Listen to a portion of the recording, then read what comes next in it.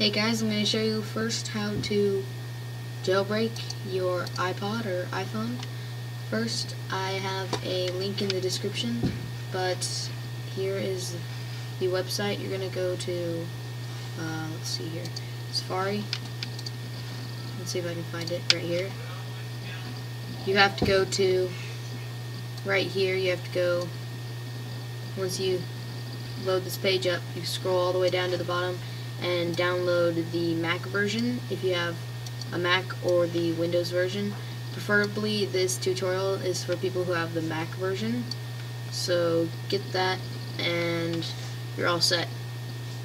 The next step is going to be locating your document. When you have this, go to what your name is, go to downloads and find it. It should be right here, it should be in a folder, and here it is, Red Snow. And once you have this, open up the application. So right here it will say there is a newer version. Do not click that link. I clicked it last time. It's just a bunch of crap. Just don't do it. Alright, next you're going to watch this next video on how I actually do it. Other than watching the screen, this is what you're going to be doing next on your iPod. The next thing you're going to do with this is you're going to, when you are on the process, it's going to tell you to hold down the home button and the off button, and you're going to hold it down for about 5 seconds. Then you're going to hold down the home, you're going to release the power button, and you're going to keep holding on the home button for about 15 more seconds, and then you have to release the home button and hold the power button right here, and it should put your iPod in DFU mode, which then will be able to jailbreak it, and it'll just set a bunch of stuff on your iPod, and you'll see a bunch of white lines here. It's not bad. You'll see like hundreds of code. It'll be scrolling down in a black background. That is good. Nothing bad is happening. That's just how it's working, so don't freak out and think your iPod is breaking or something. It's just finding the files to install on your iPod. Next, just give it a second. Sometimes it takes 10 to 20 minutes just for it to, load everything on there so you can use it.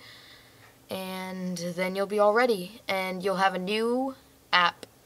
You'll have a new app on it. It'll be called Loader. It'll be green, and it'll be called Loader. And in the description, link for a picture what Loader looks like. Or you could just Google it. You probably just are going to Google it.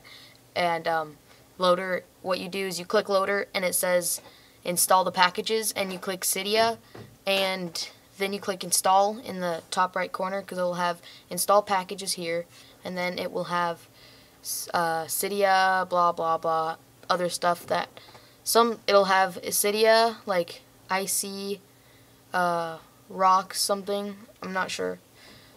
Just install Cydia and click the button right here, install, and then in about it should take like 10 minutes. Mine took 10 minutes, but yours will probably be shorter if you have a better software version. So just try that. And next, after you have the thing install Cydia, you have Cydia on here, and you can delete the Loader app. It'll if you hold down the thing, it should have an X next to it to delete Loader. There's really no further reason to keep Loader because it's just a waste of space. You could keep it if you want because it's not that many megabytes. I believe it's kilobytes. I believe it's 1,000 kilobytes or something. But Loader, you really don't need that app, so you can just delete that and launch Cydia, and it'll do a bunch of preferences. The little wheel will spin, and it'll give you a tutorial on how to use Cydia and install apps. One of the things I recommend for you to do when you have Cydia all launched up, what you should do is you should go to your sources, and you should add this really cool source. It's called sinfuliPhoneRepo.com. It has the coolest apps. It has just the coolest stuff. That's just a little info. But yeah, the first thing I would do is I'd add that source to my sources, because Sinful iPhone Repo has some really cool apps. So check them out, and thanks for watching. Have fun.